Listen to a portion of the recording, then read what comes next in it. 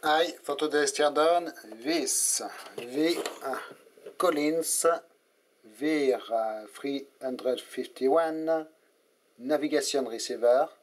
So it is a compact and self-contained device, part of a Collins range of avionics for mostly light aircraft, the Collins Microline. It is from the late 70s, I believe.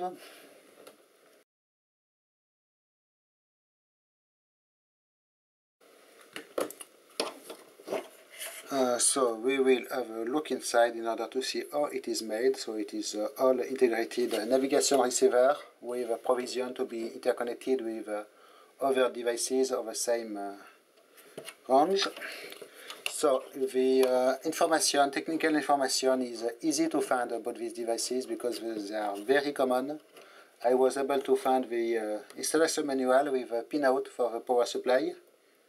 And as you will see, it will power on. Here we are, and I can select the frequency. Here you can notice one of the display is dim and should need replacement. In this mode it will show nothing because it is not connected to the rest of the system, but the navigation feature, receiver feature must be working right now. You can see I can select the frequency and very nice incandescent 7-segment displays. So if you want to know the pinout for this device, it requires 14 volts. The power supply goes to pin 20 and the ground goes to pin 21 on the connector here. Okay.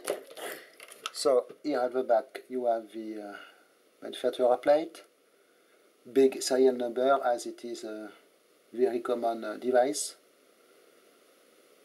And I got this one for only €1 on eBay, which is quite nice.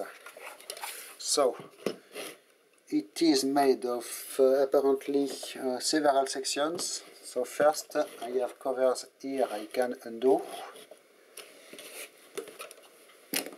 And they are just clip in place, no screws for these ones, quite unusual, like so. It will come off. So first view at the electronics, Kemet seal capacitors, old school RCA chips on Motorola, trim pot.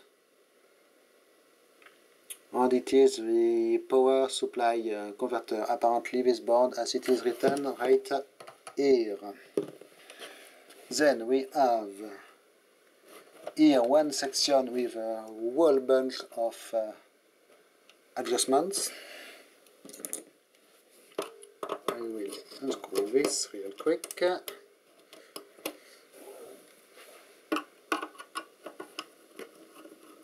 So of course, as it is Collins, we have imperial screws here. Again, clips. Okay, here obviously we have some kind of a card cage with two circuit boards. I am not sure if they will collaborate or if we will be able to pull them. Maybe yes, actually. Try not to damage anything. But it looks like it is possible to pull it. This card, this circuit board, little bit stuck.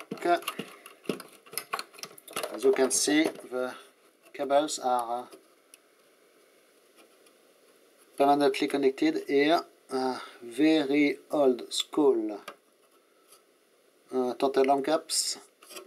Custom Collins chip here apparently. I have no idea of what this does, and there is no information specifically written on this board. The lock PS board, okay. Date code of 1979 on this chip. Oops, focus. Excuse me. And yes, a lot of adjustments, little inductor here. Old school carbon capacitors, resistors, excuse me. So it is the lock PS board with a whole bunch of permanently attached cables. I am not sure why they did not use connectors on the circuit boards, because if you need to replace the circuit board, obviously it will be quite annoying.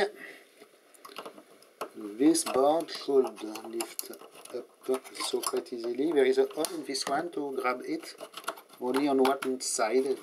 It's quite weird actually, why they did not provide. I have really focus problems today. Not sure why. Are we good? Okay, can I zoom? Or maybe I will do like this. It will be better. This is the VIR converter board.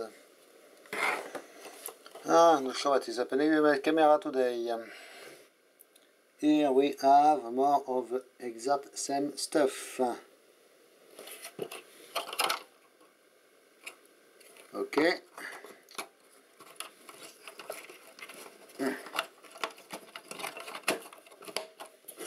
So, other side here. The main rotary selector.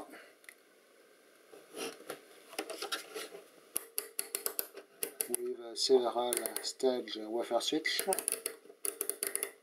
And here, quite how you doing? Look at this. There is a function you activate when pulling this button, but it is done with a regular switch and just a little bit of a metal piece bended like this. Quite not impressive. Here we have the other side of the cards. I did just pull on the wire looms like this. So nothing in particular in this section. Sorry for the focus problems, by the way. There are days like this, it happens. I will put this back in later. Here we have a large compartment on the side with a number of screws.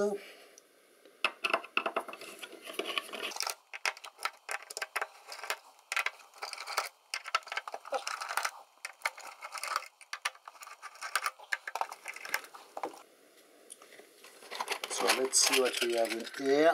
Okay, one circuit board actually upside down. You can see here a lot of filter assemblies going to the main connector, so some kind of capacitive pass-through to filter noise.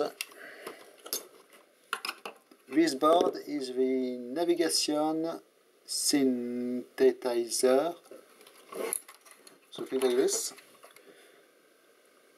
Obviously here a lot of 74 series chips, logic chips.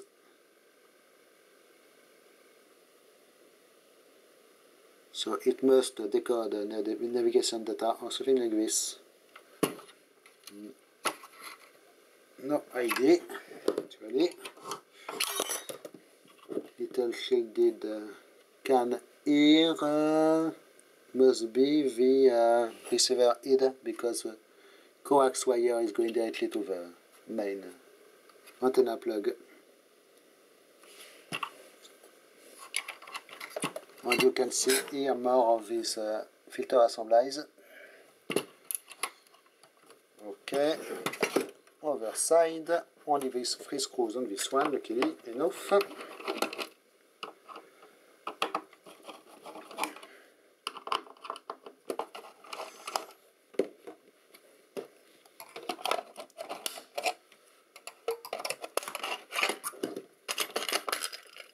Same deal. The navigation receiver audio. Okay. And we have here, this board is not the same color than the other ones for some reason. It is white material and not green. Well, green solder mask on the other ones at least. Obviously radio receiver stuff here. Again, the very old school tantalum caps. Nice piezo technology incorporated crystal oscillator here. Maybe it is ovenized. Only, well, 3 or 4 connections to it, not a lot. And you can see old school electronics. No conformal coating on these boards, by the way. And you can see the construction is it is made of several pieces of folded aluminium. Okay, I will put this back together and we will have a look at the front section. So, about this front part, I had a hard time figuring out the correct size for the set screws of Allen key because, weirdly enough, it is a metric size of Allen key of 1.3 mm, which is a weird size for metric, but it is in my metric collection of Allen keys. Here, I believe this button just pulls out. There is no set screw on this one, so it should come off by just pulling on it. Yes, like so. And I have more set screws here. I want to see these displays, what they are exactly, if I have one in stock, and could eventually replace the bad one. It would be nice.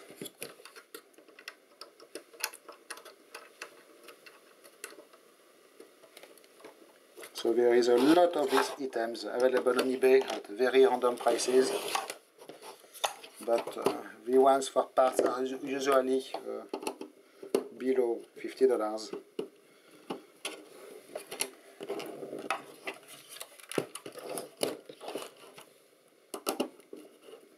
So it came alone without the rack to host it in the aircraft or anything else, wire harness or anything. Just the device by itself. Okay, this is coming off, and you can see the front PCB. Obviously, we have quite a cheap cover here, plastic cover. We have obviously the most probably the decoders for the displays. 5 times the same display, one little bulb here for the waypoint indicator in the front plate. Here the attachment device to the slide-in rack or drawer or tray, more exactly. You will turn this and you will secure this screw and it will secure the device in the tray. And we have the displays here where the model number, I do not believe I have anyone in stock because they are actually, not sure it will show on camera, but they are made in Japan. There is a logo here I do not recognize. Model number here, a little bit bent pins here, and it is all piece of glass over it, and the little incandescent displays, well, filaments. Okay, so I will reinsert this. I will maybe repower it another time without the front panel, so you will see exactly what it looks like.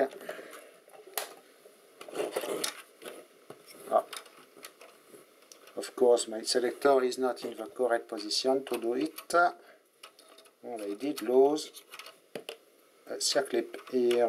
I will figure it out when installing the cover. Okay.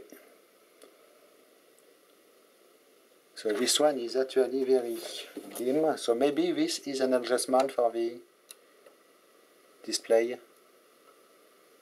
Not sure, but there is here, yes, photocell that will adjust the brightness of the display.